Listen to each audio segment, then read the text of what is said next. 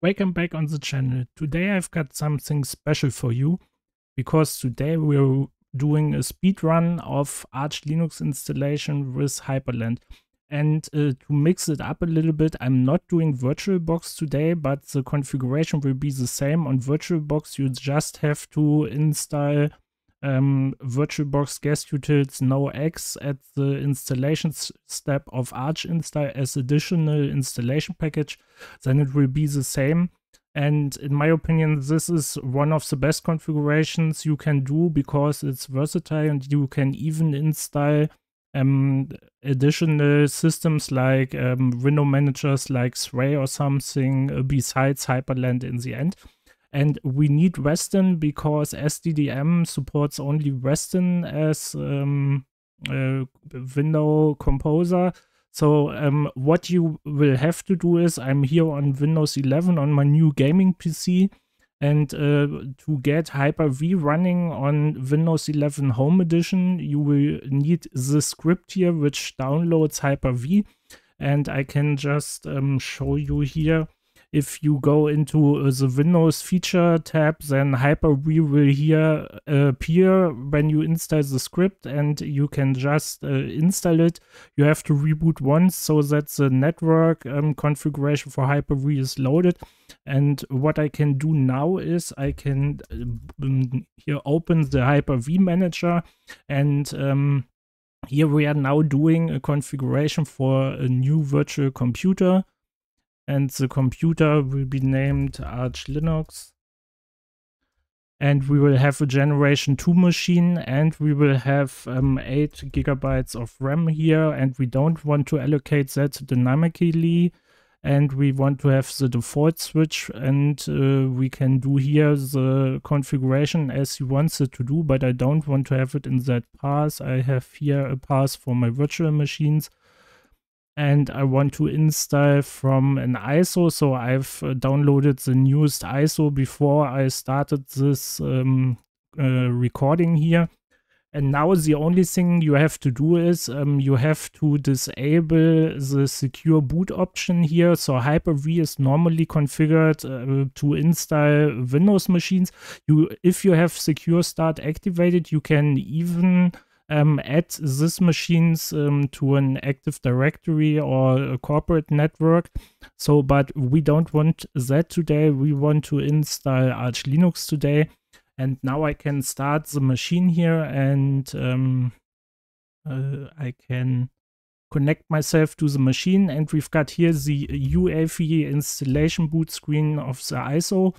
And what I now will do is I will just do a quick Arch installation with Hyprland.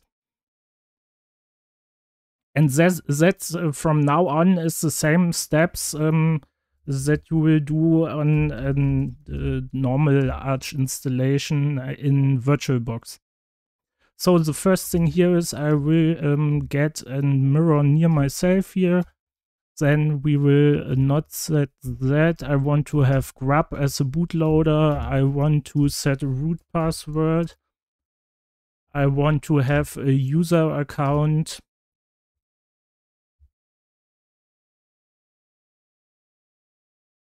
And yes, he should be an user for the sudo group. I want to install Hyprland here. We use Polkit. And SDDM, I want to have Pulse Audio, I want to have additional packages, and this will be Western and Foot. And I want to copy over the ISO network configuration, and we want to have the time zone set up. So this is my time zone here. And what is missing? Of course, the disk configuration is missing. I stepped over that. I will just take the whole disk with BetterFS here, and then I can install, and here we go. So if you never installed ArchLinux by hand from the wiki and have done the installation without Arch install, I can highly advise you do the installation by hand first, because you can learn quite a lot from that installation, and it's really fun to do. But I've done that just now on the channel, so if you want to follow the installations that I've done, look that up on the channel. You will find it in the computer science playlist also on my channel. So I think this will here go quite quick, because at this time of the day no one else is on my network here at home, so I get the maximum bandwidth that's available.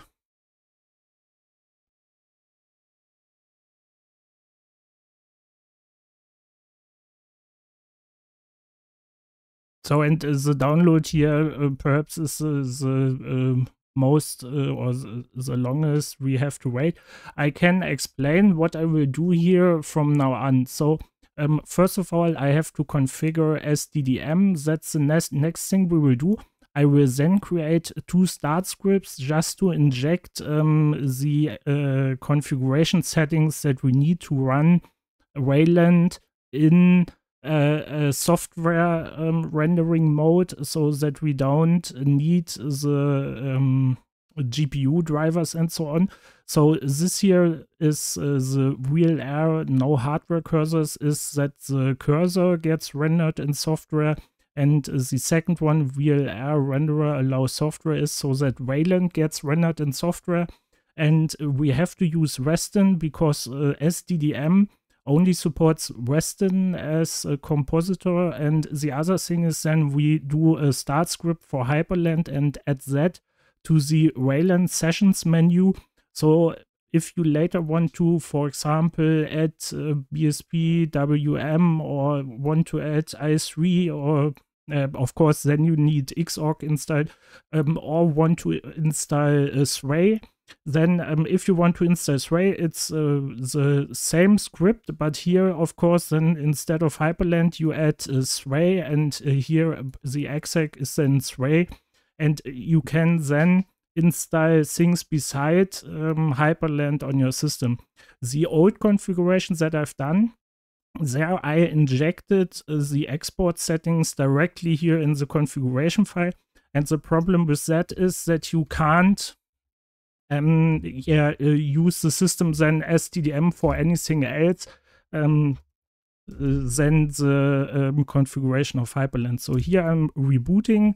Now I'm not rebooting because I have to first, no, not like that. I want to shut down the machine. So with Hyper-V, I don't know how you get rid of the ISO the fastest way. So what I will do is I will just tell him to boot from the drive, and now we can boot into the computer without the ISO and start Arch here.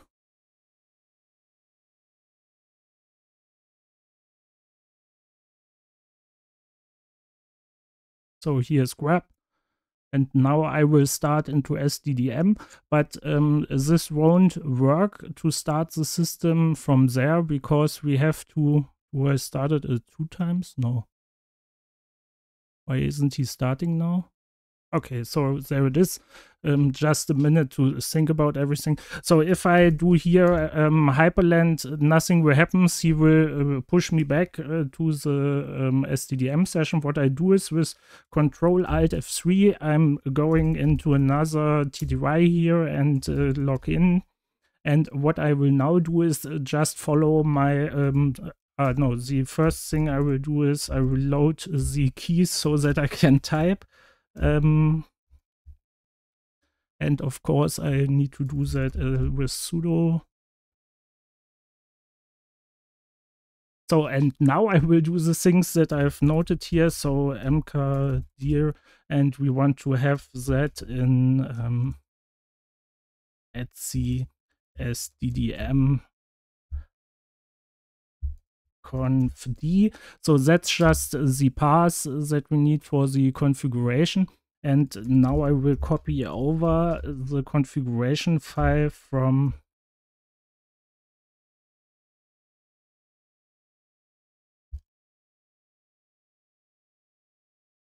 user lib, and then it's SDDM, and then it's SDDM conf d, and then it's the default, and we want to have that in etc, and then SDDM conf, the path that just created. And what we now do is I can just take the path from here. I want to sudo nano that file, and it's called default. And what we want to do here is we want to add wayland instead of x11. Wayland. And the other thing we want to do is in the wayland configuration part, we want to, where is it? Here, instead of calling Western direct, we want to call a script that we have to write. So what I will do here is I will just in my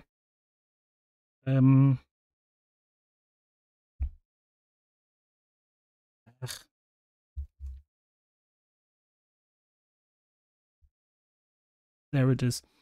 In my now I'm out. Yeah, in my home directory, and I will just call it start western and then .sh.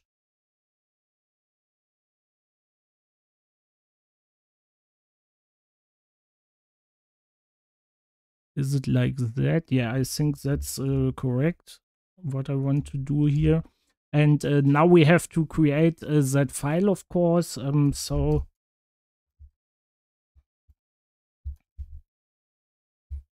and one thing I want to test is, can I copy over something here? No, of course not.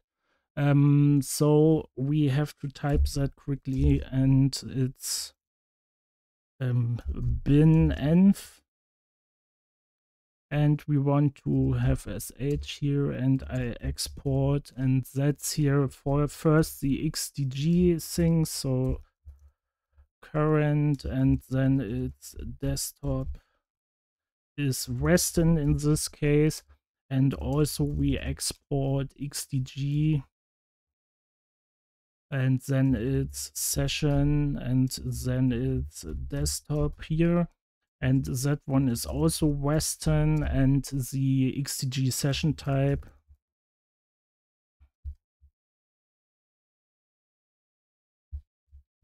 that one is wayland. And what we want to export, and that are the two really important things you have to export, because otherwise you won't get it to work, even here in this Hyper-V machine, and also on your VirtualBox machine. So cursors is 1. Hardware cursors, yeah, just looking for typos, but it seems alright. So will air and renderer, and the renderer allow software so that wayland can be rendered in software, and then we have to exec western, and that's the same a call that we had in the SDDM config file. So we can just copy that over here, full screen shell.so, and now we are done here with the script. So I will just save the buffer here to that file, and what I can now do is I just copy that over to start hyperland.sh, and I can nano start hyperland.sh here, and yeah, there's a typo here, so like that. And what I now have to do is I just have to switch western to hyperland, hyperland with a capital H, that's important. Wayland we will keep there, and we don't exec western here, we just exec hyperland, and we can save that one. So now we're here done with this creation, and what we have to do now is we have to tell him where to exec this script, and that's under user share wayland sessions. And here it's in no. Is it not in user share wayland sessions? Okay, I have to look into that path. Here it is with not capital H. So what we do is we remove the Western session from here. So let's do that first, because otherwise the Western desktop session will be in the menu, and of course I don't want that, and no, I don't want that. I have to do that with rights here. And the other thing I want to do is I want to nano here into this Hyprland desktop configuration. So it's here Hyprland. And what we want to do here is, I don't know why you have to do that, but I know that I have to rename this. So it's Hyprland wayland, for example. And the other thing is we don't exec this here, and we will exec, let's see, in the home directory we do start Hyprland here .sh.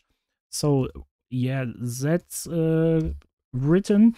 And now of course we have to do chmod for the two scripts so that they are executable. So this is start Western, and the same for start Hyprland. Yeah, and now we have to do the Hyprland configuration. So the first thing, here's one thing I forgot to do. I have to first copy over the configuration file. Let's see if it is already there, but I think it's not there. So config hyper and then Hyprland. Okay, so it is there because we tried to start Hyprland once. If you did not try to start Hyprland, then it won't be copied over. But in the Arch wiki, you will find the path, and you can copy it over on your own, or you just, as I did, try to start Hyprland once and then are pushed back into SDDM. So at the first start, Hyprland will copy this config file over if it's not available in this path. So, and what we want to do is we want to configure this to use foot instead of kitty here. And I won't configure anything else at this moment, so that it's just here a quick thing, the minimal thing you have to do. And I sudo reboot so that SDDM can read all the configurations. And if we have no typos in the system, then it should now work everything. So here is our Hyprland wayland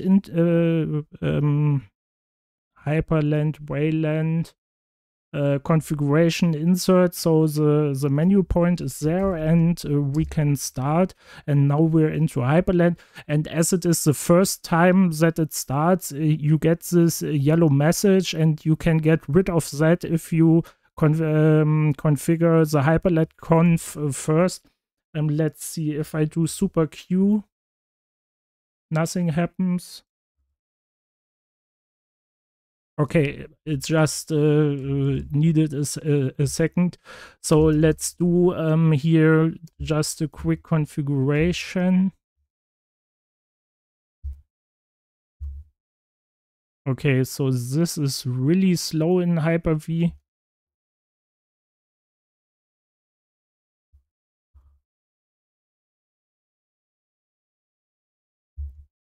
So why is he doing that?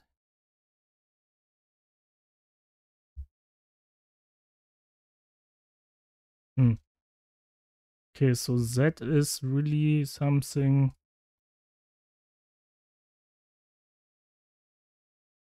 I don't understand, but that's here, that's definitely a problem of that's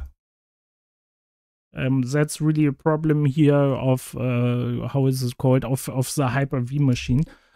So we just exit out here and I take in TTY to config that. I will disable the acceleration. Let's do it here. And what I want to do is, what was the thing I wanted to do? Disable the acceleration here. So animations enabled. We don't want to have the animations enabled. So this here is false then. And what else do I wanted to do? I wanted to comment out this yellow thing. So if you have here auto-generated 1, you can just comment this line, for example, or like that. And I can get back here to the session, and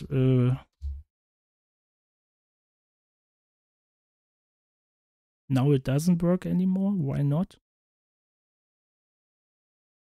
I think we just have to wait a moment so that he can load everything.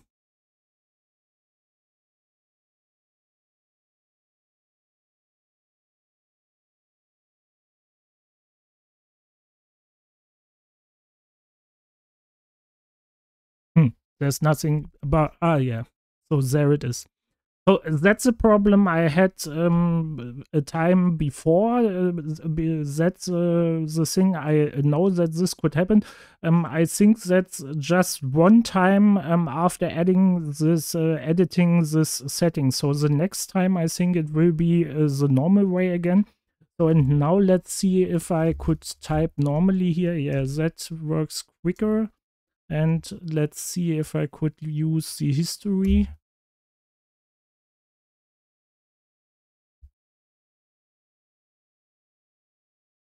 Okay, I think he has done something, and it's really slow here in Hyper-V. So that was much better in VirtualBox, but I think that's because Hyper-V doesn't have an 3D acceleration in this configuration. So let's see, I will just close the session here. And yeah, what else can I say? If you do it in VirtualBox, it will run better like this. And in my opinion, this is the whole thing that I wanted to show. And now we've done this configuration also in Hyper-V.